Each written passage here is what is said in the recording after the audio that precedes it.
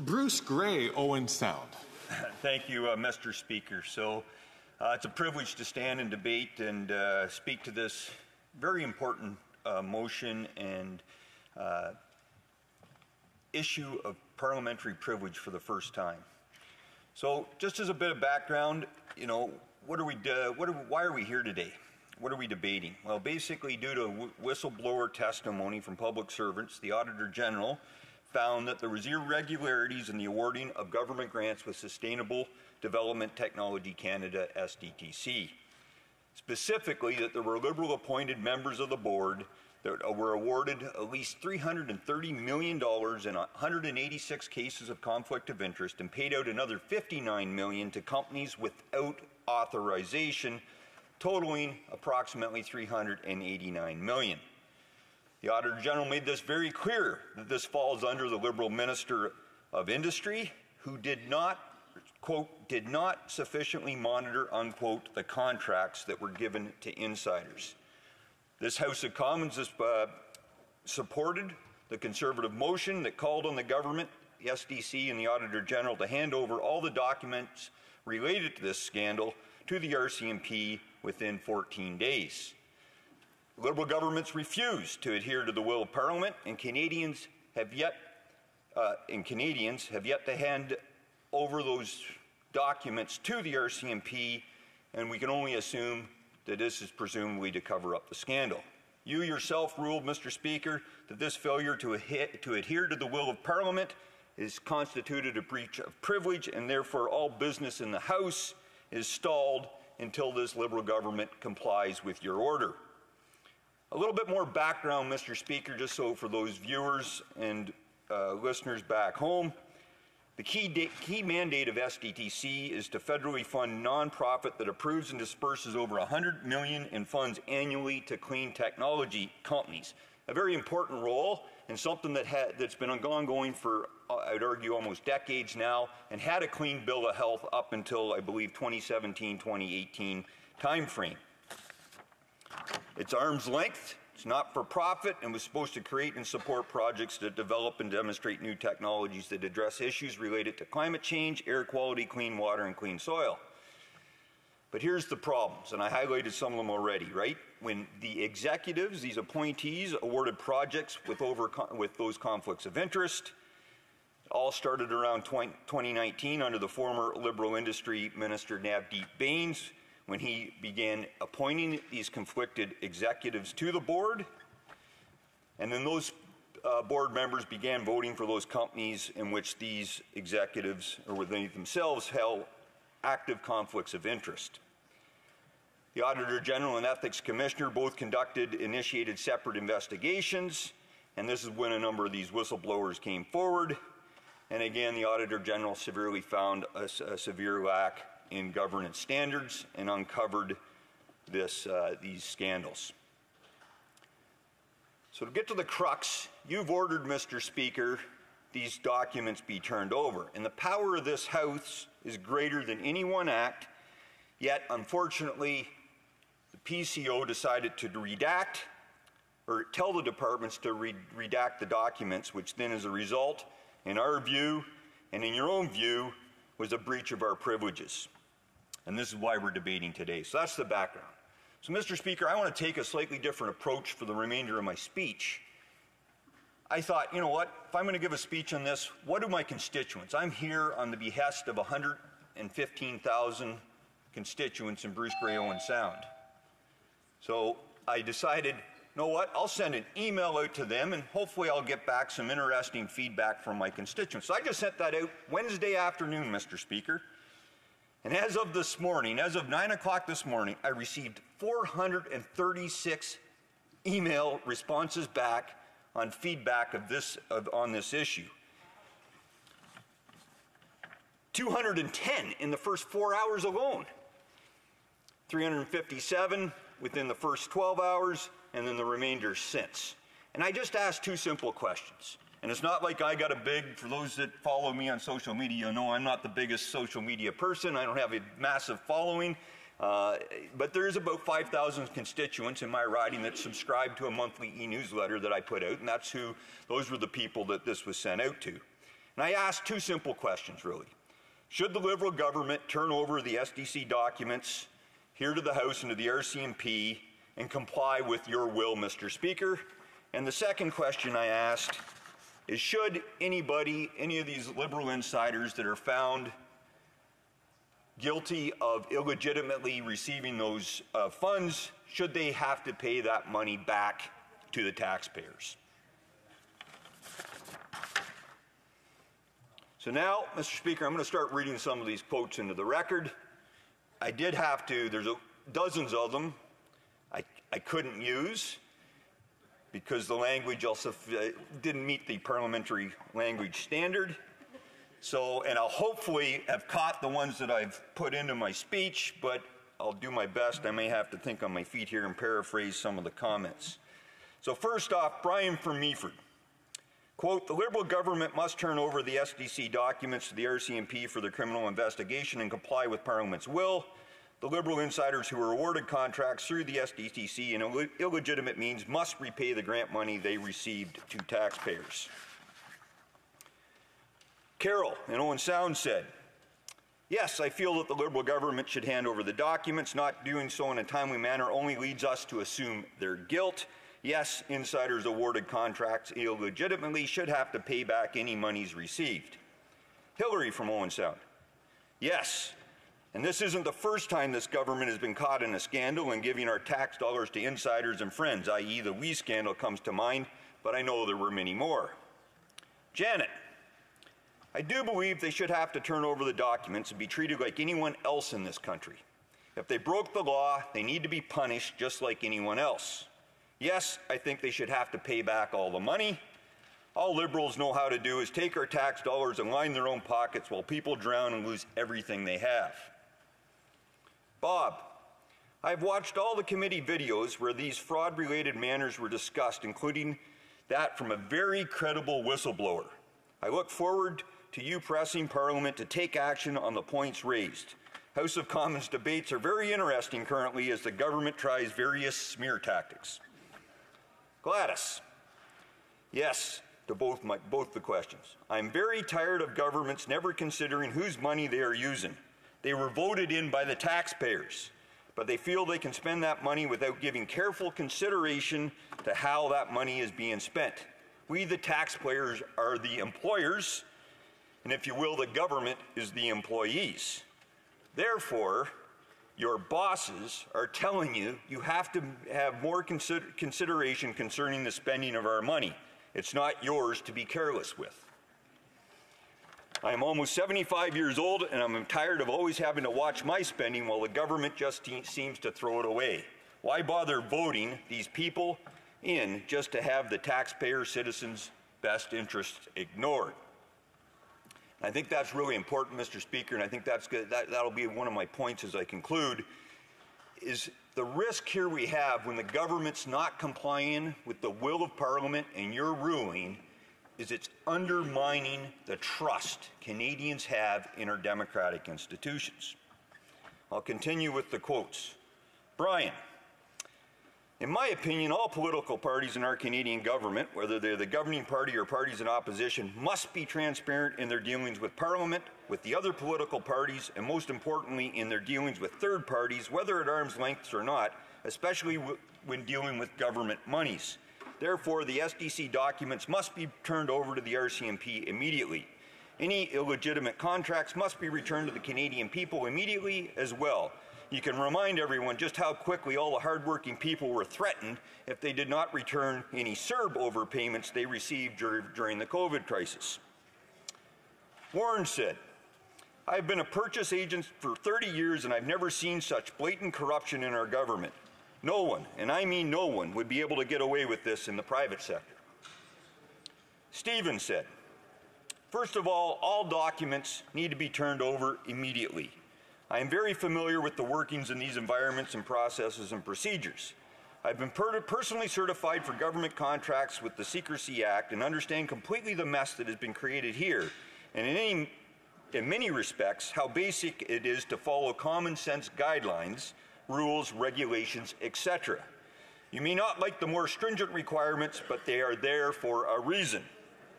one only has to look at ArriveCan. How much more of a mess do we need to see? How do we get from an $80,000 app to $64 million spent? All funding granted to Liberal insiders needs to be returned to the government coffers and used for good and proper actions to benefit all taxpayers. Don, he said, the judicial system in government is slowly and continuously being eroded, and these type of situations do not look good. Randy, I don't know if it's the other Randy or which Randy it is, but anyway, Randy said, I do believe the government should hand over all material related to this matter, and also that the members of the party that had the knowledge of the illegal activity should be held accountable insofar as to say that they should lose their jobs and pension. And the Liberal insiders who received the money should be made to pay back every cent plus interest. Megan, she says, I'd say yes to both your questions. If the Liberal government did nothing wrong, they should have no issue in handing over documentation that is being asked for. We should be able to trust the government that is running our country, and they should be held accountable if there is wrongdoing. Any grants should be paid back in full if there was insider information involved. Greg says, the fact that they are not turning over any and all related documentation as requested, and their transparent ploy to issue the documents in a redacted state leaves every citizen with half a clue as to what is currently going on in our country, with the distinct impression they are trying to hide a long-standing misuse, if not outright theft, of taxpayer money. As talking to me obviously, as my representative in Parliament, I will fully expect you to use whatever pull you have within the party to hold them to account. From Richard, yes, absolutely documents should be turned over. The Prime Minister promised in 2015 that his government would be fully transparent with Canadians, and to date I've not seen any transparency from this government, only scandal after scandal. It seems the Prime Minister and his government think they are above the law and somehow believe Canadians are happy with his performance. This is unacceptable. What are they hiding? Peter, I have been following this scandal in the committee meetings, and I'm greatly concerned about the Liberals' actions, or in this case, lack thereof, with regards to handing over the documents. What are they hiding? This situation needs to be investigated thoroughly, and those responsible should be held to account, and if criminality is evident, they should be charged. They are not above the law. From Les, certainly as a private business, if the government requests additional information for my personal tax audit, I have no option but to comply. They should be under the same requirement. If they are not trying to hide something, turning over that information shouldn't be a big deal. Paul, this Liberal government does what it wants, breaking laws, violating the Constitution, or this time, breaching privilege is business as usual for them. And if they get away with it virtually every time with simply a slap on the wrist. Todd says, the Liberal government that ran on being open and honest should be held accountable for their actions. The money that was given out should be returned in an investigation done by the RCMP. This is probably just the tip of the iceberg. From Ryan, over the past several years, as more and more corruption has been discovered within our current government, it seems as though our parliamentary system is broken, as no sitting members of this government have been held to account for their various breaches of trust. From Kevin, I'd have to say that I'm not at all surprised by this type of conduct. It seems to be a regular occurrence with this government, whether it be a single source contracts or contracts to companies or individuals with whom there is ownership or family members involved. Like the Auditor General stated, numerous conflicts of interest. Our current Prime Minister seems to think rules only apply to others and not himself or his circle of friends and caucus members. From Stephen, my response is common sense and would be an absolute yes to both of your questions. I can't believe we, Canadians, are dealing with items of this nature. It's a huge conflict of interest. Actually, it's potentially criminal. These ministers are acting like they were appointed weeks ago, and we both know this isn't correct. They know it's wrong, and if proven guilty, should be removed from their position. He's referring to me when I was CO2RCR. If I was responsible for this, I would have been removed from my position. Cameron from Georgian Bluffs. The Liberal government absolutely needs to be compelled to turn over the unredacted documents for an RCMP investigation. Their conduct has been disturbing in how they've responded to this, alleging that somehow the majority of the House is infringing on Canadians' charter rights by demanding that they be accountable for how millions of our tax dollars have been misappropriated to enrich corporations who were never meant to receive them. All ineligible recipients of the government grants and contracts should be made to repay these funds, especially at a time when so many Canadians are suffering under ever-growing inflation, pushed even further by the growing carbon tax. It is of utmost importance that taxpayer dollars be spent appropriately and recovered when we learn that they've been misused. The misconduct we've witnessed before, the various sustainable development misuses of money, the Arrive Can scandal, and all the laundry list of fiscal irresponsibility and culture of lacking accountability in this Liberal government has permeated and metastasized within the bureaucracy of the federal public service. The negative examples at the top have done so much damage that there's an incredible amount of work to be done to rebuild public trust in our government infrastructure. Your motion is at the very least one step in the right direction. Mary from Meaford. Yes, the government should turn over the SDTC documents to the RCMP and comply with the will of Parliament. The Liberal insiders who were awarded the contracts through the SDTC in illegitimate means should be ordered to repay the grant money they received to taxpayers. From Dave, both answers are yes. Accountability needs to be mandated, as the Liberals do not do it on their own. Repay the grants, and if there is availability, a penalty, either monetary or not being able to submit for contracts for a time specified, or both. Keith and Lisa from Owen Sound, absolutely yes to this question. If the Liberal government has nothing to hide, they would turn the documents over. As taxpayers, we have the right to know how and where our money is being spent. I would also agree that the Liberal insiders who received this money should pay it back. The current Liberal government has lacked transparency for quite some time on a number of issues. I appreciate the opportunity to share my voice in this matter. Dave, yes, all papers must be handed over unredacted and all money must be returned. This corruption must stop. Vicky from Barrow Bay. In a nutshell, I'll keep it simple. In this household, we are tired of the corruption. We're tired of the Liberals playing silly games for their benefit. We need to find the truth. We want accountability, and if there are criminal charges involved, people should be charged. I will leave you to articulate in a matter of which you need to, but enough is enough. I've been following this situation in the independent media fairly closely. Thank you for the extensive transcripts.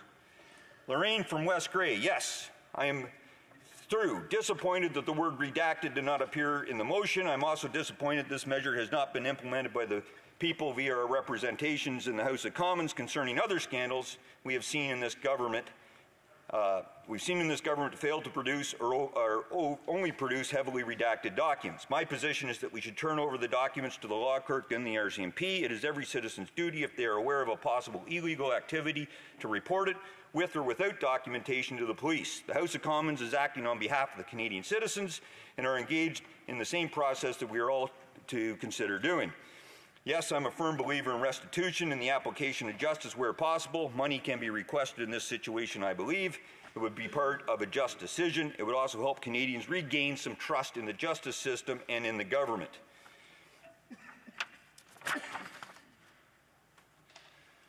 Ingrid, should the Liberal government turn over the SDC's documents to the RCMP for the criminal investigation and comply with the will of Parliament? Absolutely and immediately. And what other business can an employer refuse to comply with the management's order? If the Liberal government refuses to immediately hand over the requested information, this information should be seized by whatever force necessary by the RCMP or another appropriate agency. Those refusing to cooperate should immediately be released from their positions due to ethical, if not criminal, breaches. Why are we tolerating such corruption and insolence on the part of officials who are elected by the people and for the people? I know I'm running out of time, Mr. Speaker. Mel from Owen Sound. Absolutely, the Liberals need to hand over the documents and any wrongdoers need to be held accountable and to repay the money. From Paul in Grey County, Liberals are working against Canadian citizens and the RCMP has a duty to investigate all the crimes and charge them. They also have to repay all the illegitimate money back. From Garnet, this government is corrupt and the people of Canada must remove them from power before our country becomes a totalitarian entity and democracy is dead. Please continue to bring attention to this kind of corruption and waste of our tax dollars. I'm not very proud of our country under the Liberal regime. We're in danger of becoming a banana republic, and it's too cold to even grow bananas here in Canada. Thank you, Mr. Speaker. Questions and comments. The honourable member from Saanich Gulf Islands. Thank you, Speaker. That last one, do thank my honourable colleague from Bruce-Grey-Owen Sound for the banana republic without benefit of fruit. It's a good one. First of all, I wanted to thank the honourable member because we don't usually get a chance to exchange with each other on Hansard, and I just want to thank him from the bottom of my heart for the work that we and a number of other MPs have been doing together to try to do the right thing by former members of the Afghan Parliament who were women who are now on the run for their lives and have been. And the honourable member for Bruce-Grey-Owen Sound is just one of the finest people I've ever had the privilege to work with. I just would ask him if there's any way that he can see that we can just get this to committee faster. Yes, it would go faster if the government sent all the documents, but we surely have enough now, given the Auditor General's report and the Commissioner for Environment and Sustainable Development Auditor report, to actually drill down, call witnesses, and get to work in committee. And I asked him if he thinks that there'd be a way to compromise on this motion. The honourable member from Bruce-Grey-Owen Sound. I'd like to thank the member for her kind words, and my kudos back to her and the other four members that we all work together to help these former Afghan women MPs. It was an important cause that we all believed in, and there is power when we can come to a consensus sometimes on things going forward. To get to the crux of her question, I don't know if I can, I'm not aware of any other way to get this resolved quickly unless the government turns over those documents. And the second aspect of that is because, and I know she believes in this wholeheartedly too, this is only the first time I got to speak to this motion. I had 450 constituents that provided me feedback in less than 2 days. I'm sure that when I look around this room, this chamber, there's lots of other colleagues that would like the opportunity to speak to this and very important issue that their constituents care about. We need to end the corruption. The honourable member from St. John Rothsay. Thank you, Mr. Speaker. I want to thank the member opposite for his speech. But, Mr. Speaker, I came from my riding of St. John Rothsay to Ottawa to do work on behalf of Canadians. And we have literally been tied up and not doing work on behalf of Canadians for the better part of 2 weeks now. And, Mr. Speaker, my riding is asking me why we aren't getting to work on behalf of all Canadians. The member opposite, I'm also here, Mr. Speaker, to talk about dental care, pharmacare, great initiatives that we're doing. But, Mr. Speaker, the member opposite talked about silly games, and I'm asking him when the Conservatives are going to stop the silly games and let us get back to work on behalf of all Canadians. Thank you. The honourable member from Bruce-Grey-Owen Sound. Well, Mr. Speaker, I can't speak. I mean, I've sat on committee with the other member briefly in the past. I actually think there's lots of work getting done in the committees. I get lots of work done every day here in Ottawa when I'm here. The reason we're not getting any further debate or issues dealt with in government business is wholeheartedly because the government refuses to comply with your order. This could all be over tomorrow if the government would just turn over the documents. And as I said, if you would have listened to my response to the previous question that I had, I think it's our right, it's our privilege to answer questions or to speak on behalf of our constituents and contribute to the debate. And this is the first time I've had a chance to actually give a speech on this very important matter of privilege.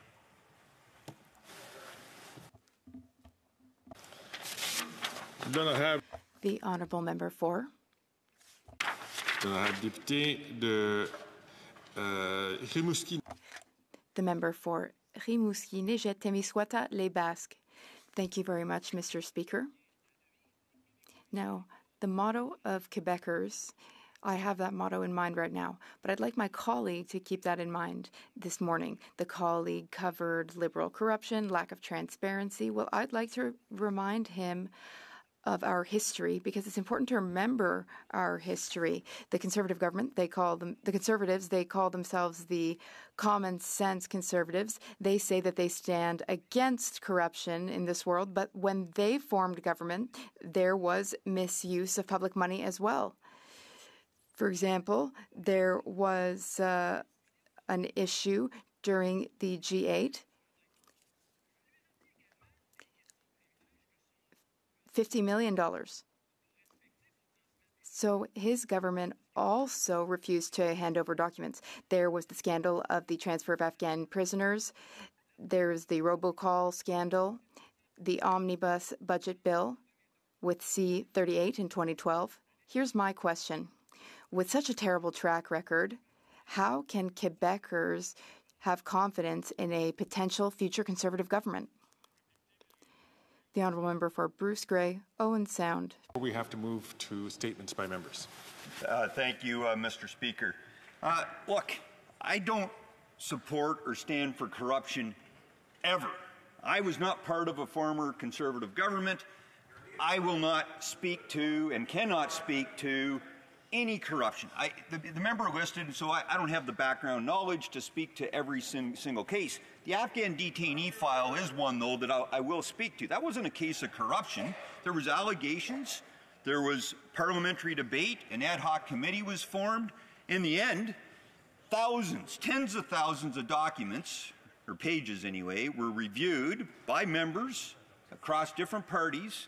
And guess what they found? Nothing. This isn't the case here. This is a case right now that we're dealing with of $390 million being of taxpayers' money that's been spent improperly. 186 conflicts. I hate to interrupt the honourable member from Bruce-Grey-Owen Sound, but he will have 3 minutes and about 30 seconds left in questions and comments.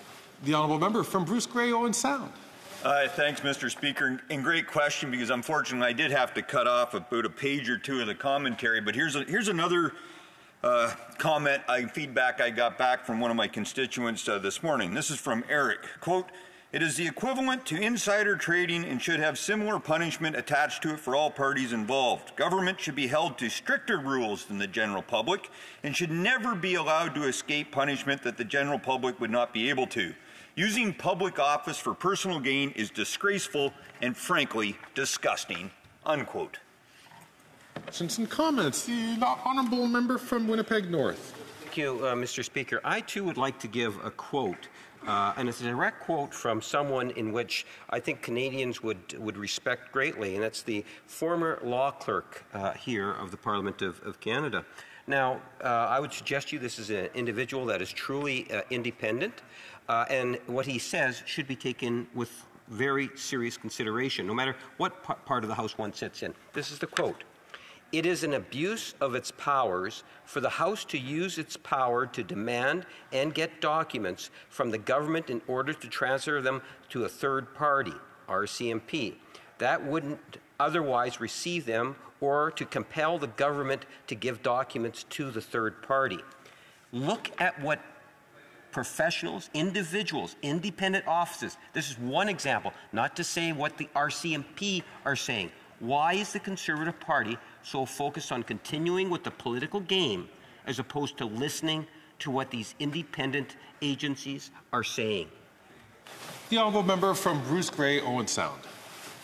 Thanks, Mr. Speaker. Look, I'm not aware of any political games. As I highlighted clearly in my speech, I'm speaking to this motion for the first time in a speech. The member that just asked me the question has already spent over an hour and a half speaking. He's given 2 speeches on this actual privilege motion. So if anybody's playing games, 2 on this, over an hour and a half, he speaks 10 times more in this chamber than I do, so I don't understand how it's political games for me to speak on behalf of my constituents.